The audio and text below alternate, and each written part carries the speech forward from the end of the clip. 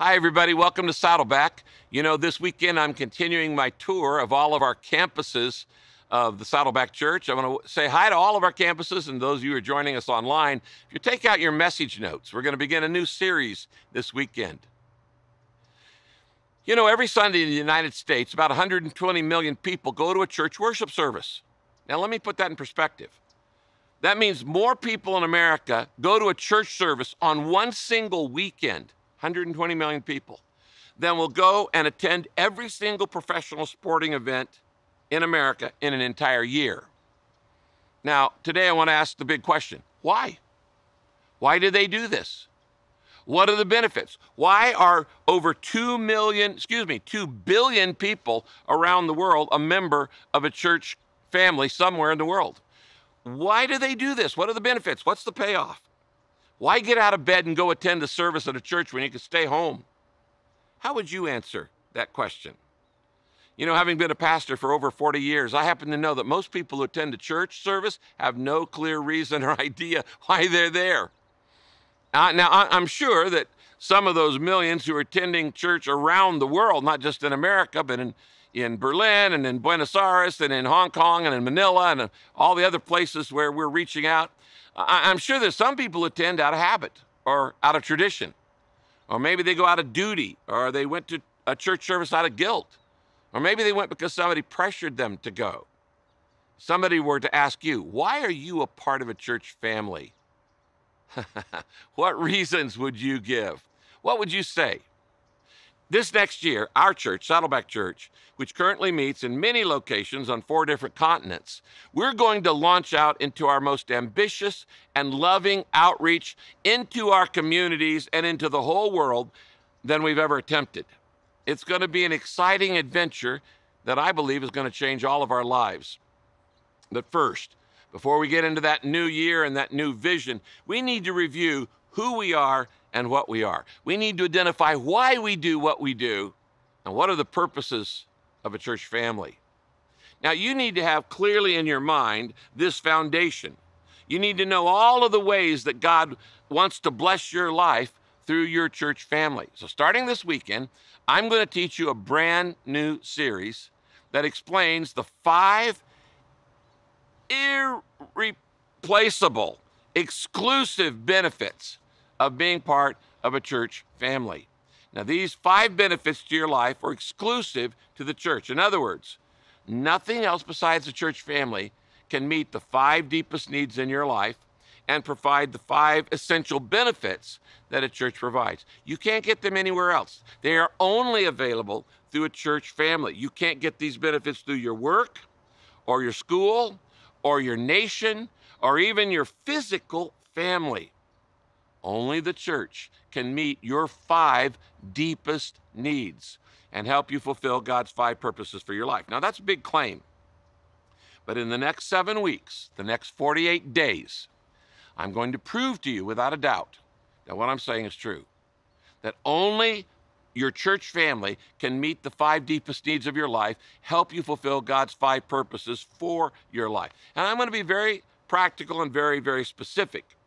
Now, to fully benefit from this series, you're going to need to participate in 5 different parts of this series that we're starting this weekend. First, I need you to listen to all 7 messages that I teach on the weekends and the days ahead. Second, you're going to need to watch or listen to a 2-minute daily video from me for the next 48 days.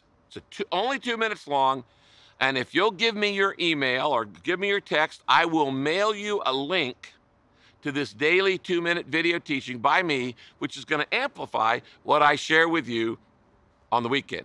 Now, third, I'm going to ask you to post what I send to you in that link on social media, on your social media page, so that others can benefit too, because helping others is a part of your own growth. Next, I'm going to ask you to read a chapter or 2 in my book, Purpose Driven Church, each week. Now, you may have, if you've been in class 101, you either have this or this. This is the original cover when we had 500,000 sold. This is a later cover when we had over 1 million sold. This book is in 17 languages. Purpose-Driven Church is the only book on the church to ever sell more than 1 million copies. And I'm going to take you deeper as you read chapters in this book over the next 48 days. Finally, I want to urge you to form a small group. If you're not already in one, and I want you to use the application and discussion questions that I give you on the weekends and in the daily video that I send you. What am I saying? This is going to be an intensive immersion into learning how the right church family can support your right needs and the right purposes of your life.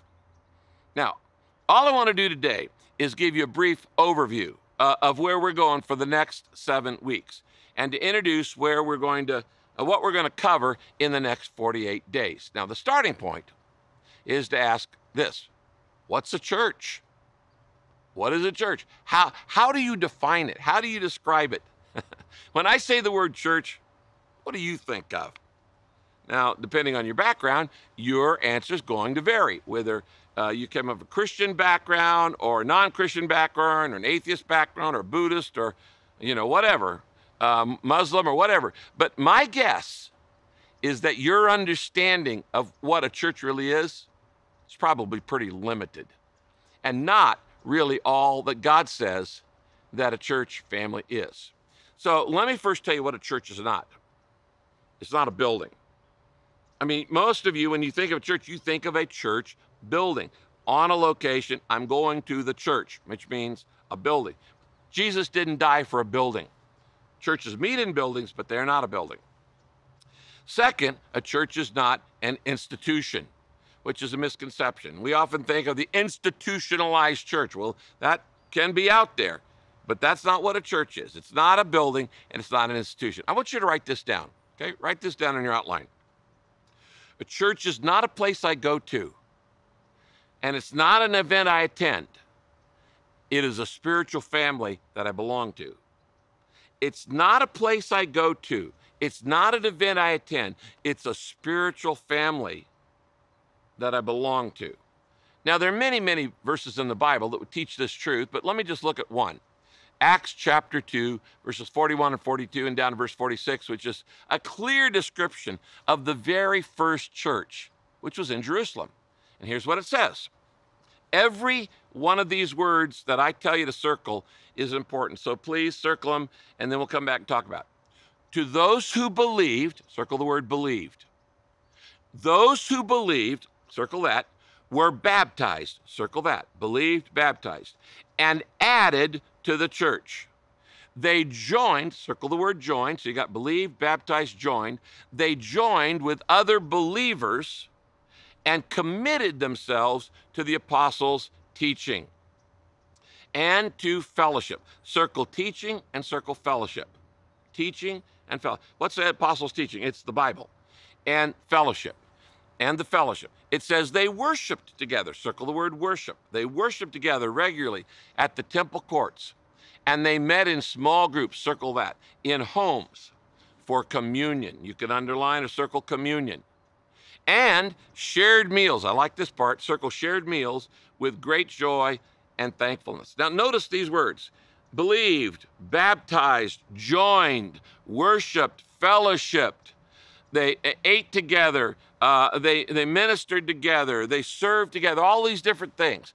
According to the Bible, this verse and many others, here's the definition of a church. A church, I've written it there on your outline. A church is a group of baptized believers who've joined together in a commitment. Notice the word commitment. I didn't have you circle that. Who joined together in a commitment to help each other fulfill God's 5 purposes for their lives. That, friends, is a church. It's a group of baptized believers who've joined together for the purpose of helping each other fulfill God's purposes for their lives. The purpose of the church is to help you fulfill God's 5 purposes for your life. Now, we've talked in the past many times about the purpose-driven life. But in this series, we're going to look at the purpose-driven church and why you need other people in your life to fulfill God's purposes. So the next question we need to ask is this. Why is the church the most important group on earth? Some of you say, well, it is? Yeah, I'm sorry to tell you this if you don't know it, but it is. The church is the most important group on earth. You say, well, why would that be true? Well, let me give you a number of reasons for that. You might write these down. Number one, first reason it's the most important thing on earth is because the church is God's family. It is God's family. 1 Peter 1:3, God has given us the privilege of being born again so that we're now members of God's own family. You become a part of the human race by being born into the world. You become a part of God's family by being born again into God's family. We are a part of God's family. Notice it says we're members of God's own family. Circle the word member. We're members of God's own family. You need to be a member of God's own family. Now, what is God's family? Well, 1 Timothy 3:15 says this, NCV version, that family is the church. God's family is the church of the living God, the support and foundation of the truth. Here in California, where we have earthquakes, we know the value of support and foundation. If you don't have good support, you don't have good foundation, you're going to crumble when the earthquakes happen. And if you don't have a good support and good foundation for your life, the support and foundation of truth, you're going to crumble when the heat's on in your life. So the church is God's family. That's why it's more important than any business, any government, or anything else. It's God's family. Number two, it is the only reason God created the universe. Did you know that? The whole reason God created the universe is he wanted a family. God wanted a family, and that family is called the church. So the church is the reason God created the universe. If God hadn't wanted a family, if God hadn't wanted the church, none of this would exist. The Bible says God created the entire universe because he wanted the church. That's how important it is. Look at this verse from the Bible. Ephesians chapter 1, verse 4, Living Bible. Long ago, even before he made the world, this is before the universe, God chose us to be his very own through what Christ would do for us. Did you know that before God thought of the universe, he thought of you? That's how valuable you are. That's how important you are. That's how much you matter to God. Before he thought of the universe, he thought of you. Look at this verse, Ephesians 1:5. His unchanging plan, God's unchanging plan, has always been, from the very beginning of time, to adopt us into his own family. God wanted a family. To adopt us into his own family by bringing us to himself through Jesus Christ. And this gave him great pleasure. So the church is God's family. God wanted a family. It's the whole reason he created the universe. That's how important the church is. If God didn't want a church, nothing else would exist. Number three, God is using his church for his eternal purposes. Ephesians 3, verse 10 in the Bible, verse 10 and 11 says this, God's intent, that's his intention, his purpose, was that now, through the church, underline that, through the church, the manifold wisdom of God should be made known to all the rulers and authorities in the heavenly realms, according to his eternal purpose, which was accomplished in Christ Jesus our Lord. I love the Message paraphrase of this passage, Ephesians 3:10. It says this, through Christians like yourselves, gathered in churches, this extraordinary plan of God is becoming known and talked about even among the angels. God's plan for all of time involves the church. No church, no universe, no time, no plan. Number four, fourth reason why the church is more important than any business, any school, any government, any nation. Jesus died for his church. He didn't die for your nation or my nation. He didn't die for your business. He died for the church. Ephesians 5:25 and 27. Christ loved the church and gave himself for it. It's like the father dies for his family. The husband dies for his wife and kids. Christ loved the church, the bride of Christ, the body of Christ, the family of God, and he gave himself for it. He died so that he could give the church to himself like a bride in all of her beauty. And he died so that the church could become pure and without fault. You want to know how something matters, you look at what somebody's willing to pay for it. When somebody's willing to give their life for something, that shows how much it's valuable. Christ died for the church. Number 5, it's the only thing on earth that's going to last forever. Now think about this. Starbucks isn't going to last forever. McDonald's isn't going to last forever. Walmart isn't going to last forever. No corporation. Toyota Corporation isn't going to last forever. No nation's going to last forever. No business will last forever. The only thing that's going to on earth right now that's alive going to last forever is God's church. It's going to last forever. The Bible says this in Ephesians 3:21. Glory will belong to God in his church and in Christ Jesus. Notice, underline this, for all time and for all eternity. The church is going to last forever. Nothing on this planet is going to last except the church. That's how important it is. 1 Thessalonians 4:17 talks about one day that when the second coming of Christ, then we'll be caught up together with him in the air, in the clouds, to meet the Lord in the air, and we will be with the Lord together forever. Well, who is that? Who's the we? The church. Number 6. The church is the only group that Jesus said would succeed. In Matthew 16, verse 18, Jesus says this, I will build my church, and all the powers of hell will not conquer it. Jesus is in the church building business. He's not interested in building my reputation. He's not interested in building your reputation. He's not interested in building nations. He's not interested in building businesses. He's not interested in building clubs or organizations. He says, I'm going to build my family. That's why I built the whole universe. I will build my church, and all the powers of hell will not conquer it. Yes, there are battles. Yes, there are losses. Yes, there are things we don't win in. But I've read the last chapter of the Bible. We win. And ultimately, the church succeeds. It's the only thing that's going to last. Number 7, it is the only group big enough to solve global problems.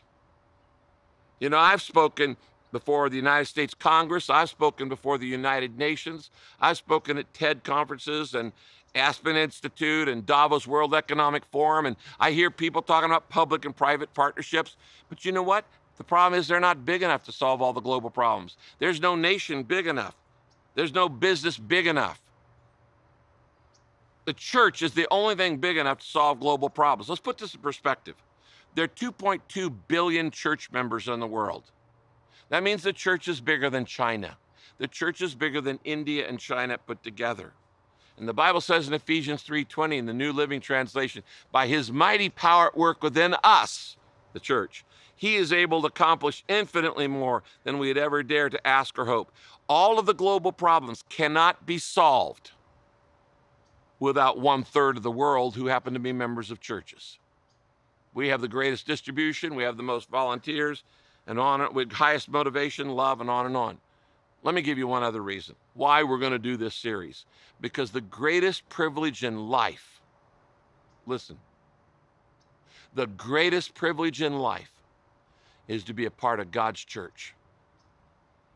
To say, I'm a member of God's family. I'm a child of God. That's more important than your nationality or your gender or your business or anything else. The greatest privilege in life is to say, I'm a part of God's family. 1 Peter 1:3 says it like this. God has given us the privilege, circle that. This is the greatest privilege. God has given us the privilege of being born again so that we're now members of God's own family. Circle the word members again, member, and circle the word family. God has given us the privilege to be a member of his family. 1 Corinthians 3:16. Don't you realize that all of you together are the temple of God and the Spirit of God lives in you? I said this earlier, but I want to say it again.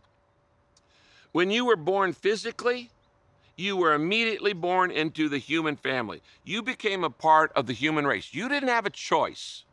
The moment you were physically born, you became a part of the human race.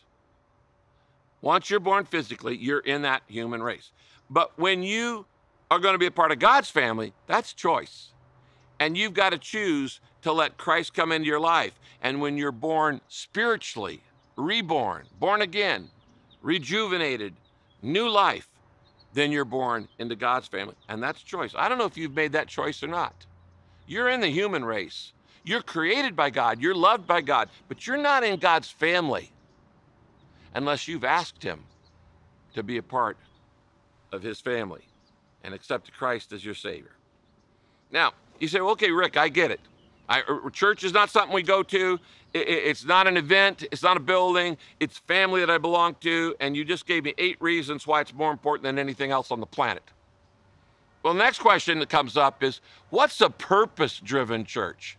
You've heard that around Saddleback any length of time. What is a purpose-driven church? Well, if you were to look up the word drive in a dictionary, you would find that the word drive means to guide or to control or to direct. To guide, to control, or direct. When you drive a car, you guide, control, direct it down the street. When you drive a nail into the wood with a hammer, you guide, control, direct the nail into the wood. When you drive a golf ball, hopefully you guide, control, direct it down the fairway and onto the green. Drive means to guide, to control, or direct. Every organization, every business, every nation, and every church is driven by something, guided, controlled, or directed. I've listed a few things there in your outline. Some churches are driven by tradition, and some organizations are driven by tradition. How do you know you're a tradition-driven church? They have the favorite phrase is, we've always done it that way. Some churches and some organizations are driven by personality. And the question then is, what does the key leader want?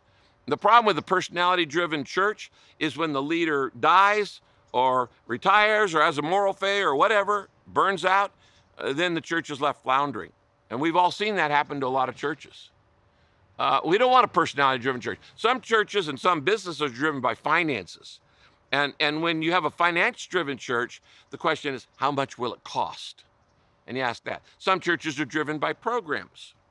And you look at the schedule of a typical church, and they've got programs for Sunday school and programs for women, programs for men, and programs for the choir, and programs for children, and on and on and on. And you get the whole idea that the purpose of the church is just to keep people busy, to keep Christians busy in meetings. Jesus did not say, I've come that you might have meetings. He said, I've come that you might have life. Some churches are actually driven by their buildings. I think it was Winston Churchill who said, we shape our buildings and then they shape us. One of the reasons why Saddleback went 15 years without a building, we wanted to prove to the world you don't have to have a building to grow a church. This church grew to over 10,000 in attendance in a tent. We didn't even have a building. Why? We wanted to prove that a church is not a building. We moved so many, dozens and dozens of times in the first 15 years of our church before we finally built a building. And then some churches are actually driven by events, keep the calendar full of activities. But at Saddleback Church, we call ourselves a purpose-driven church. Not tradition-driven, events-driven, money-driven, ego-driven, personality-driven. No, not a guilt-driven, not a fear-driven church, but a purpose-driven church. Why? Well, we base it on this verse, Proverbs 19:21, which says this. Many are the plans in a man's heart, but it is the Lord's purposes that prevail or last eternally. What does that verse say? I can make all kinds of plans, but they're not going to last. The only thing that's really going to last is to have a solid purpose of God that says his plans are eternal. His plans last forever. His plans prevail. His purposes are going to be going on forever and ever and ever. And we're going to look at these in detail for our church family in the days ahead. Now, all of this has just been an introduction, but I don't want to leave you without giving you a short list of some of the many, many benefits of belonging to a church family. So let's just wrap this up by giving you 5 benefits of being a part of a church family, of belonging, not just attending, but belonging. Say, that's my family. You can always tell the difference between an attender and a member. When an attender comes up to me in the grocery store and says, Pastor Rick, I love your church. Your church. But when a member comes up to me and says, Pastor Rick, I love our church. Have you made that hop? Have you made that switch from consumer to contributor, from attender to member, from longing to belonging? Let me give you 5 of the many benefits. We'll look at dozens of these in the days ahead. But why don't you write down these 5? Number 1, A church family helps me focus on God. A church family helps me focus on God. You know that. Is it easy to lose your focus on God? Yes. Is it easy to get distracted by details and distractions and disturbances and dead ends and delays and difficulties? Yes. And about every few days, I need to get my focus refocused. And coming together as a church family helps me focus on God.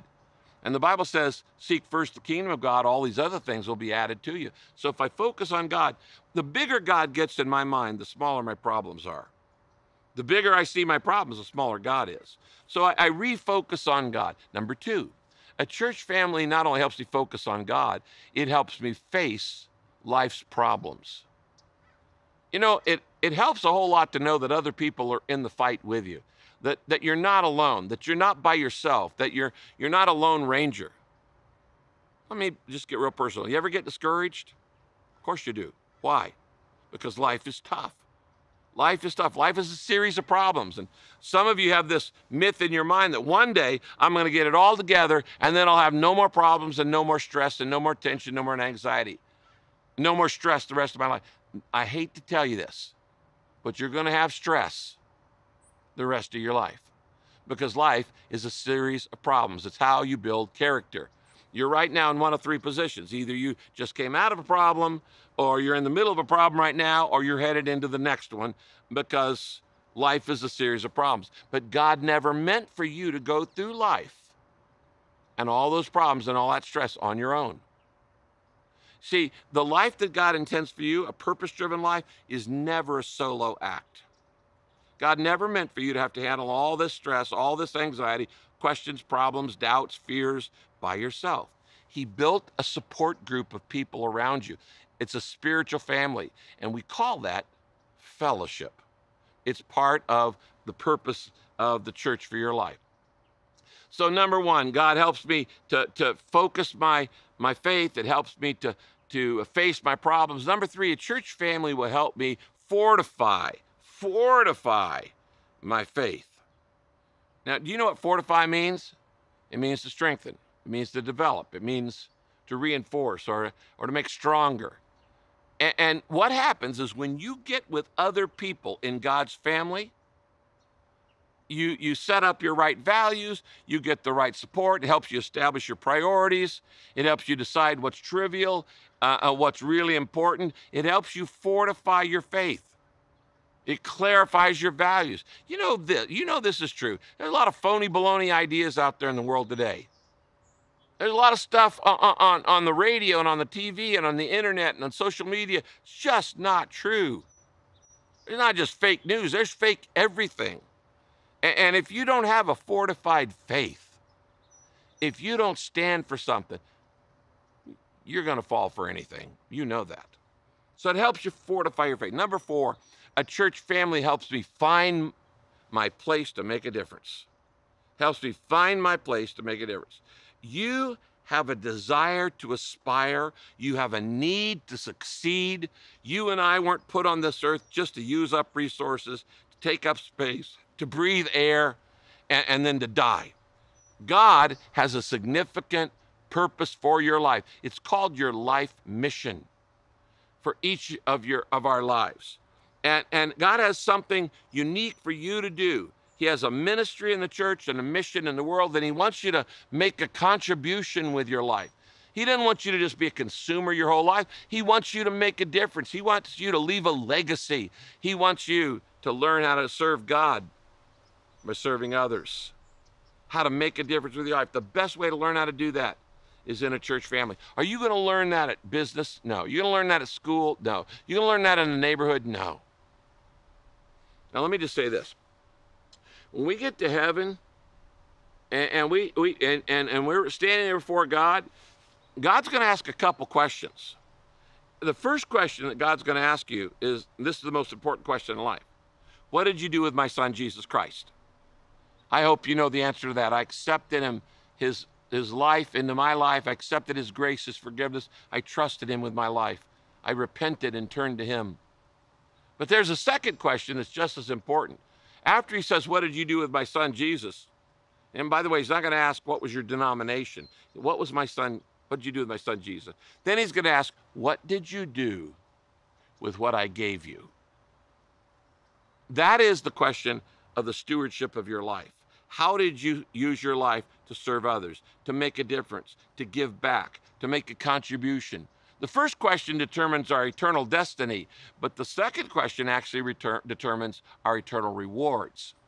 And part of my job as your pastor and part of our church's job as a family is to get you ready for that final exam. Finally, there's a fifth benefit, and that is a church family helps me fulfill my life mission.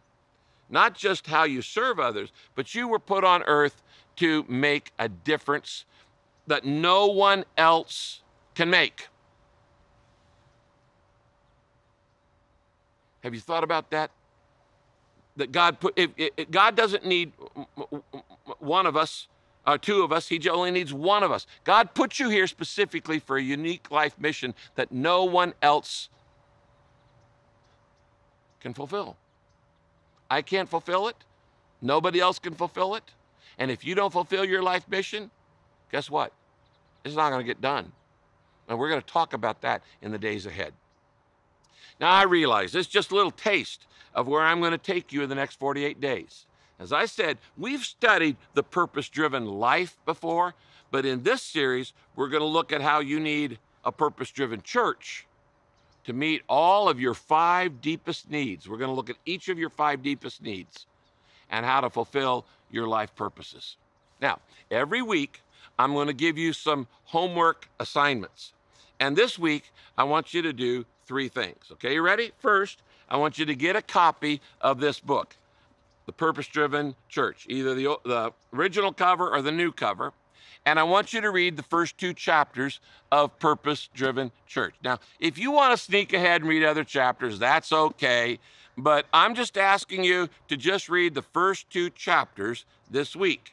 By the way, those of you who have been through Class 101 know that we give a free copy of this in every Class 101. And it just so happens this weekend, we're teaching Class 101 at all of our campuses. So if you go to Class 101 this weekend, which is called Discovering Your Spiritual Family, you'll get a free copy of this anyway, and you don't have to go out and buy it out at the bookstore table at your campus. So that's first thing. Read the first 2 chapters of Purpose-Driven Church. Second, give me your email or text. Everybody take out a card right now. Take out a card, write your name on it, and give me your email. If you don't give anything else, give me your email. Or if you don't get email, you do texting, give me your text number, and I can send you a link to my daily 2-minute videos that I'm going to share with you every single day for the next 48 days. This is going to be like a spiritual B12 shot in your arm every day. Number 3, I want you to form a small group of 2 or 3 people if you're not already in one. Most of you are already in one.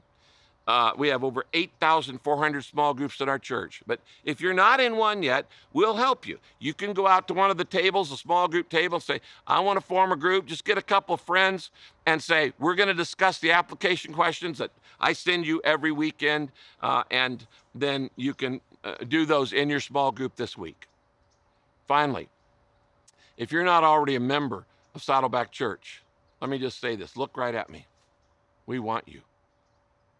We don't just accept you in this church. We want you. We want you in our church family. We want you to be, we will love you. We will serve you. We will care for you. We will help you. We will stand with you. We will support you. I invite you to take Class 101, which is called Discovering My Spiritual Family, this Sunday afternoon at all of our campuses. Now, I've just given you a glimpse of where we're going. We're going to look at your 5 deepest needs and how only the church, the family of God, can meet those needs in your life in the days ahead. Read the book, listen to the daily devotional, or watch the daily video, and be here every weekend. And bring a friend. And by the way, when you get that link, pass it on to somebody else on your social media. Let me pray for you. Heavenly Father, I thank you for our church family. I love everybody who's here. We come from every different background. We represent every different age group, every ethnic group, nationality. We represent 67, 70 different languages. We represent different economic strata and background and even political differences. But we all come together in this family called Saddleback, a purpose-driven church, that we might learn what you want to do through your family. Help us to realize that this is the greatest privilege of life. There is no greater privilege than to be a part of your family. If you've never invited Jesus Christ into your life, if you've never stepped across the line, you're not a part of his family. But you can start today. Will you take this step? Just say in your heart, Jesus Christ, just say these words. Jesus Christ, in your mind, I want to be a part of your family. I want to live forever in heaven, but I want to know you, and I want to be a part of your family, and I want to see how my needs can be met by your family, and I want to fulfill your 5 purposes for my life. So today I'm saying yes to you as simply as I know how, and I humbly ask this in your name, Jesus. Amen. God bless you, everybody. I hope you're as excited about this series as I am. It's going to take us right up to Christmas season. Then we'll go into the magical season of Christmas. But don't miss a single week. God bless you, everybody. Thanks for checking out this message on YouTube. My name is Jay, and I'm Saddleback's online pastor. I want to invite you to take your next step by checking out our online community or help get you connected to a local Saddleback campus. 3 things we have to offer you right now. First, learn more about belonging to a church family by taking Class 101. Second, don't live life alone and get into community with others by joining an online small group or a local home group in your area. Third, join our Facebook group to be more engaged with our online community throughout the week. Take your next step and learn where a local campus is near you by visiting saddleback.com/online or email online@saddleback.com. Hope to hear from you soon.